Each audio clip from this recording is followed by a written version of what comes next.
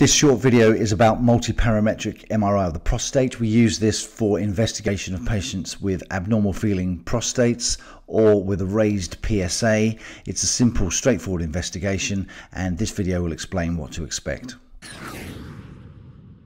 This is a typical MRI scanner used for prostate multi-parametric MRI. The scan takes about 20 minutes and takes pictures of the prostate in 3 different ways to determine if there are areas that could represent prostate cancer.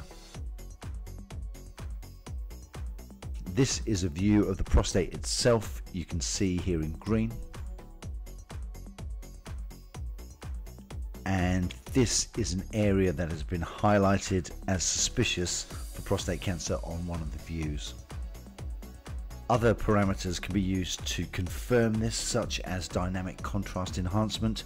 You can see here this area in red corresponds with the suspicious area seen previously.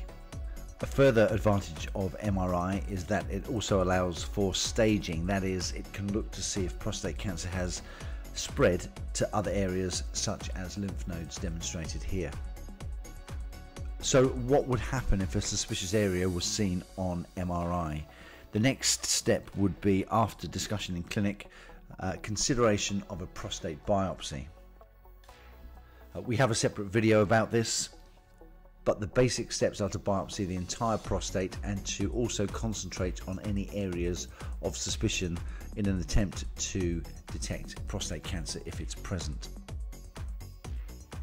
An MRI is quick and painless, but there are a couple of contraindications, and you should discuss this with your urologist.